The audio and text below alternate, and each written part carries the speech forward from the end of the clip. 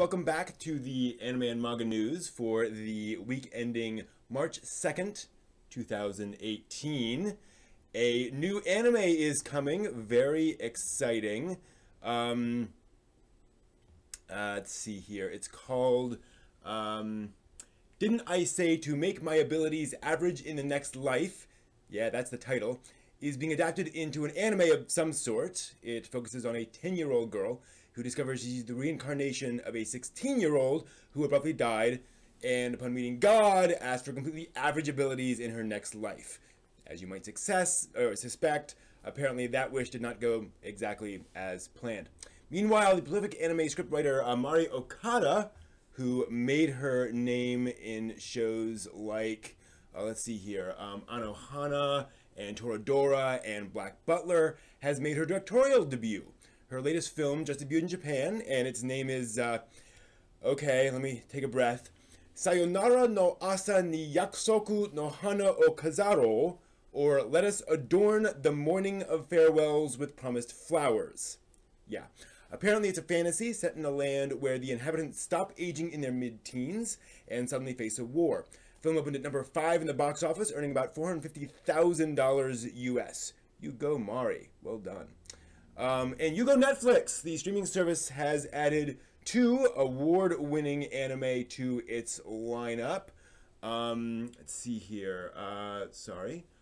In This Corner of the World and A Silent Voice are now available in the US. Silent Voice, which earned 2.3 billion yen in Japan, is available either subbed or dubbed, while I believe In This Corner of the World, which won tons of awards, is sub-only. Moving on to a news story that frankly saddens me, but I don't want to have to report on this, but frankly, I think I just do.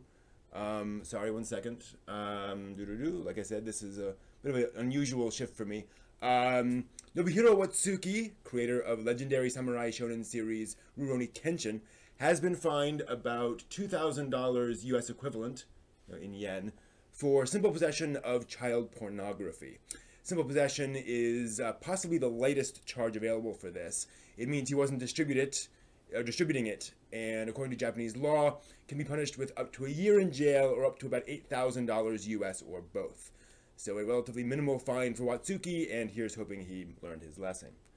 Moving on to slightly less disturbing news. Merchen Madchen, unfortunately, the next episode has been delayed by 2 whole weeks, so a bit disappointing to fans.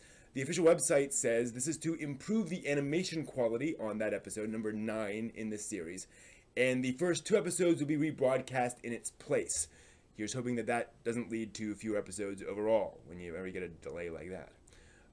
Moving on, and finally, a bit of manga news. According to Japanese TV station NHK World, sales of digital manga volumes outstripped sales of physical manga volumes for the first time in 2017.